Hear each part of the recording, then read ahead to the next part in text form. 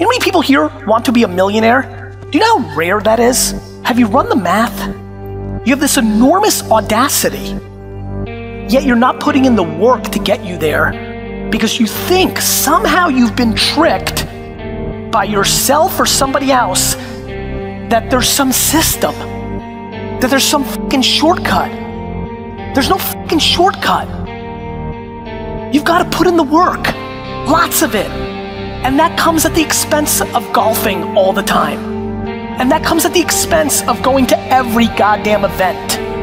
And it definitely comes at the expense of watching one more motivational video and 3 more books. You have to do. Doing is the game. The world is shifting faster than it ever has before. But the way to win is as old as time. Do the right thing and put in the fucking work. It isn't a hack or a one change that you need to make. There is no other way around this. You have to do the work. There is no choice.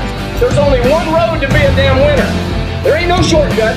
There ain't no bullshit. There's one way you freaking do it. It's sweat, it's blood, it's tears.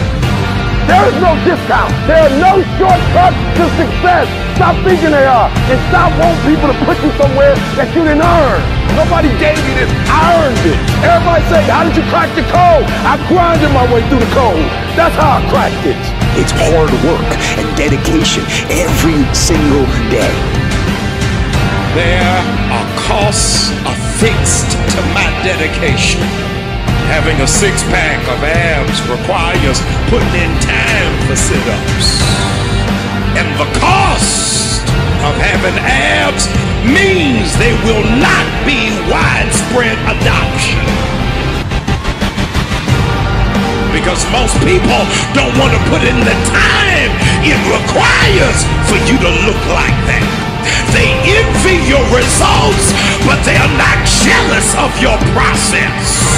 You're not willing to put in the work that it takes for me to be able to occupy this level of excellence. I refuse to bring myself down to the doldrums of average. Why? Because I work too hard. You ain't gonna wreck it in one moment when it took me time to build. Stop looking for a shortcut and go find your discipline and your drive and your will. Then